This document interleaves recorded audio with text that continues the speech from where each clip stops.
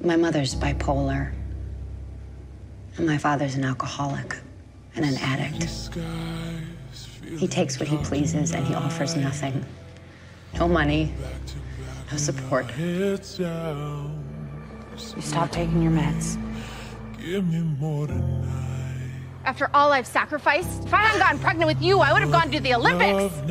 There's not a day I don't think about that. I know.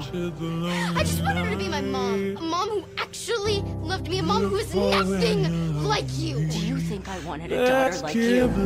I never wanted you in the first place. Where have you been the last 10 years? You don't even know me. How could I? I'm not the child you chose to stay in touch with. Look at what you're doing to her.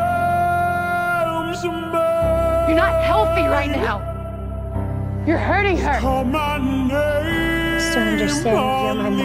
I feel awful right now, and I should want to just fall into your arms and let you rock me and tell me everything's gonna be fine, but I just don't feel it. It's you. It's all you. I thought, how the hell am I supposed to raise this stupid kid on my own? This hyperactive little bastard who keeps ruining my life. No, because I gave up. I am done. She's too headstrong and doesn't listen. Whoever this child is, I am through with her. She's no daughter of mine. Just give me some kind of reason. Dad will be so disappointed in the way you're turning out. Take it all away.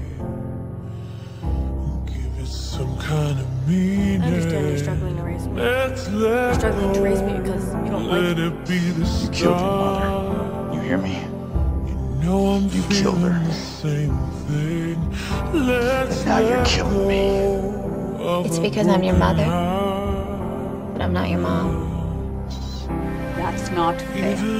That's not fair, is that I lost the only parent that actually cared about me.